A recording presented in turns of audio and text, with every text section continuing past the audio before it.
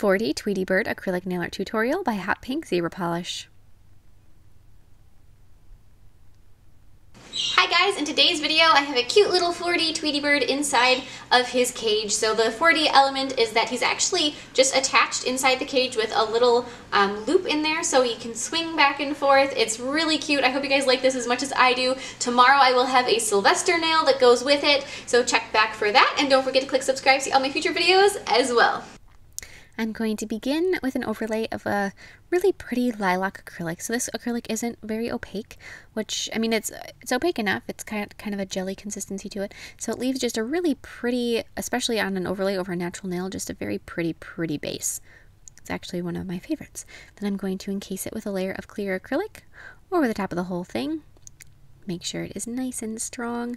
And the reason I always like to go over this, just in case anybody is curious, the reason I chose a purple background for these two is that the yellow of Tweety and yellow and purple are opposite colors, and if you use an opposite color in the background, it's going to make the whole thing really show up really well, and it's going to make both colors look brighter.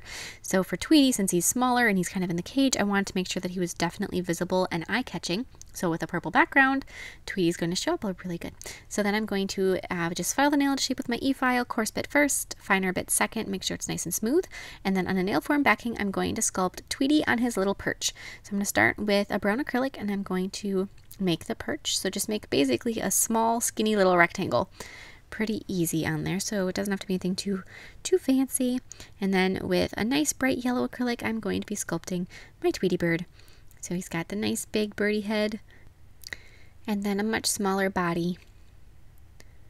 Just fit that on there like that. He's also got feet that are, he's kind of sitting with his bottom on the perch and his feet sticking out the front, which if you guys, it's nothing like the way birds are. So just kind of, I love how cartoons just take creative liberty like that. It just cracks me up sometimes. So you got the little body there, add his little arms, well, wings going out to the sides. Like I said a couple seconds ago, this is really small. So you want to try to do as much detail as you can, bearing in mind that some things just might get missed because it is a very small little surface that you're working on here. So after I've got that, I've got his little feet that are going to be sitting right in front like so. And sculpt those with orange. There's the first one. Just like his head, his feet are a little bit on the large side. So I did one, and then I'm just going to kind of let that sit for a second.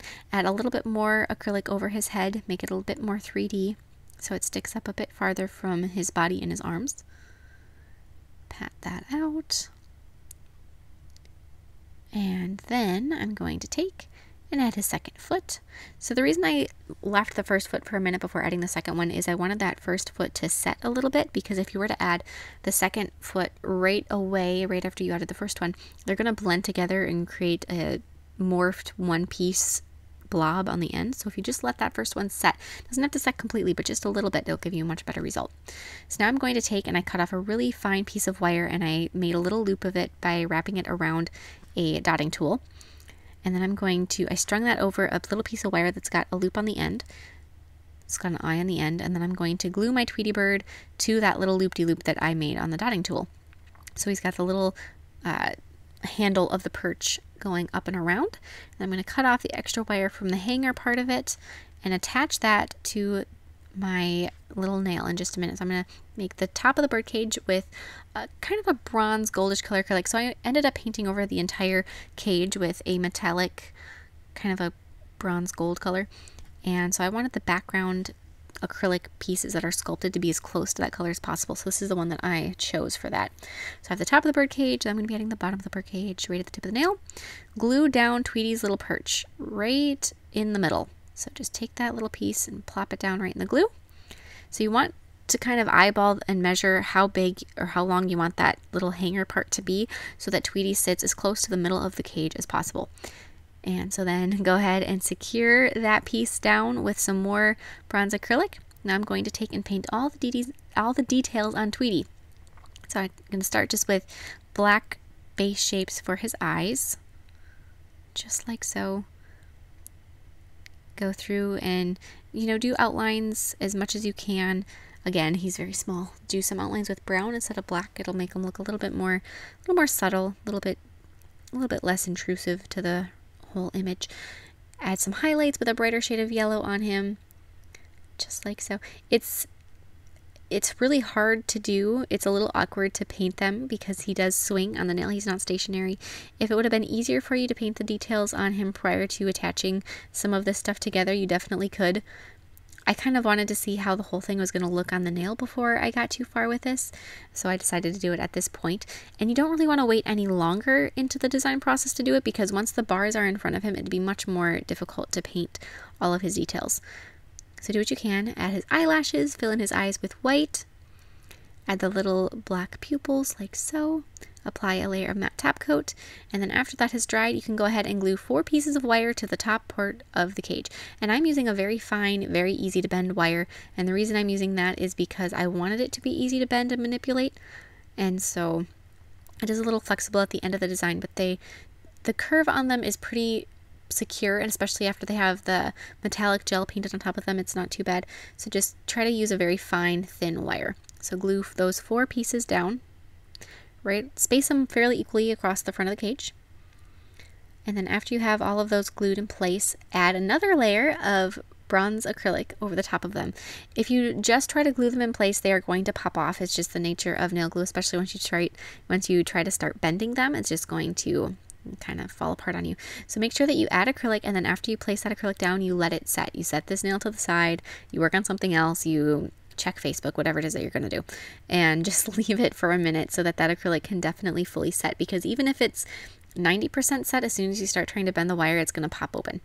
So take and bend your little wire pieces into really nice curves, and then cut off the extra. And I would definitely recommend being a little bit liberal on the amount of wire that you use, so that you have enough space that you don't really have to worry about, oh no, I'm going to run out of wire, it's not going to be long enough, it's not going to touch. So after you have that curve done for the first one, glue it down in place.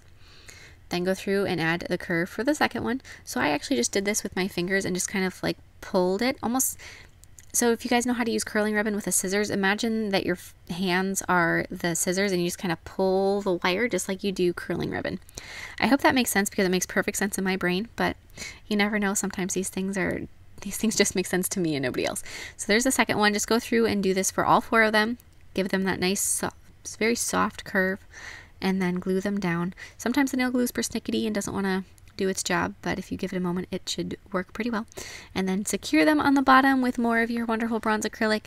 This is going to hold them in place, plus it covers up those little wire ends. Then I'm going to take some bronze gel, and I'm going to be painting that over the wires and over the top and bottom of the cage, trying very, very hard not to get any of this onto Tweety Bird. This makes the whole cage the same color and just kind of finishes it all off. After that's cured, go ahead and apply some gel sealer over the top, and Tweety is done. I will be uploading Sylvester tomorrow, so definitely come back for that one. When he is uploaded, I will include a link in the description box below. So if you're watching this later, check back for that. And this is a video of Melody and her daddy dancing, and I certainly would have included the sound for it, but it has a there's copyrighted music in the background. I didn't want any YouTube officials to get their panties in a twist about it, so I just decided to get rid of the sounds. And so that was just her dancing the first time. This is her daddy, and this time she's dancing. That's my dad's leg. And she's just, the moment she'll get going on it, there she goes. Yep. Every time she hears music, she just can't help herself. She has to boogie. Oh man, she cracks me up. So thank you guys so much for watching. I hope you guys like this design, and please tag me in any recreations. I'd love to see them, and I will see you in my next video. Bye!